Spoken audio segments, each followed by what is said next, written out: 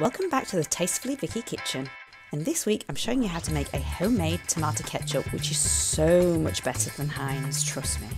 And it would make a fabulous gift to someone in their Christmas hamper. Don't forget, you don't need to write anything down because I'll leave the printable version of this recipe in the link below. And it's perfect just to dip in chips. But I'm so sorry, this is not a sin-free recipe, but I'm sure you could work out the sins in the ingredients below. So this is how you make it. You need 1.7 kilograms of ripe cherry tomatoes, and I also used some that were ready from my garden. And then you need to chop the lot. Don't even worry about the skins because we're going to sieve it later. I must admit, this is not the cheapest recipe, and it's cheaper to go out and buy Heinz ketchup, but whenever I see reduced tomatoes, I just buy them. And chuck them in a large pan, and I'm using my jam pan as usual. And excuse my horrible kitchen, we are planning a new kitchen as we speak, and I can't wait.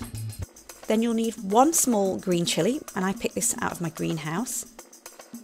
And de-seed that and finally chop it.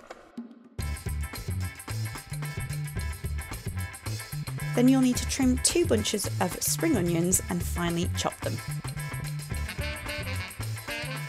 And annoyingly, I can't find my onion goggles right now. My eyes!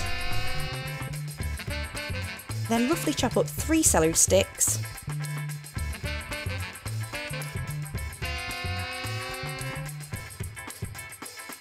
And crush 3 fat cloves of garlic. And you need to chuck all of that in your pan as well. And then to add to the vegetables, you need 2 teaspoons of ground ginger and a teaspoon of ground coriander, a teaspoon of fine sea salt, and a generous amount of freshly ground black pepper.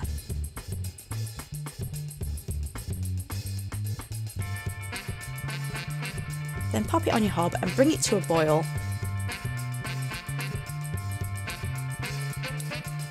Then pop a lid on and then lower it to a gentle simmer for 30 minutes until everything's softened. And that is what it should look like, very juicy.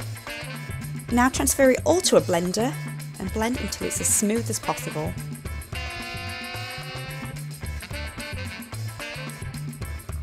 And then grab a large bowl and place a sieve on top, and we're going to sieve all of the tomato sauce because we don't want any seeds or skinny bits. It will take a while, just be patient and just gently press down.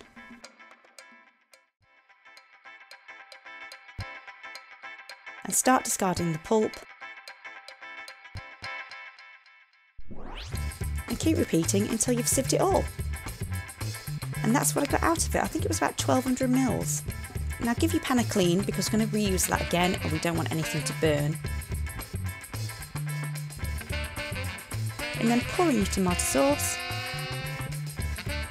And then add 200 mils of red wine vinegar and 150 grams of granulated sugar. And then gently heat the sauce until all the sugar is dissolved. You'll know because there won't be any gritty sugar at the bottom. And once it's melted, gradually bring it to a boil and constantly stir. And while we're waiting, this is the key moment to sterilise any jars, so you can bottle them without them spoiling. Click on the bottles now to learn how to sterilise jars.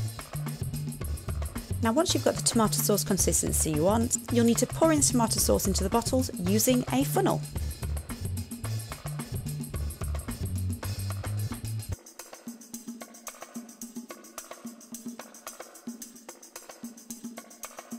And then screw the lids on nice and tight and leave to cool.